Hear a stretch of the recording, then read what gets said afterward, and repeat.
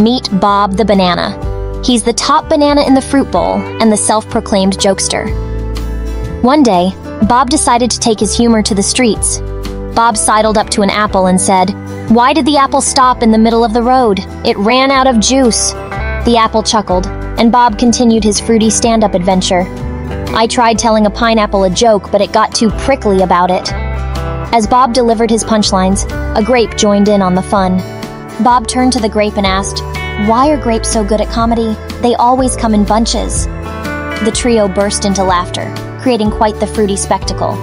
And that's how Bob the banana turned the fruit bowl into the funniest place in town. It just goes to show, when life gives you lemons, make lemonade, and when life gives you bananas, make them split with laughter.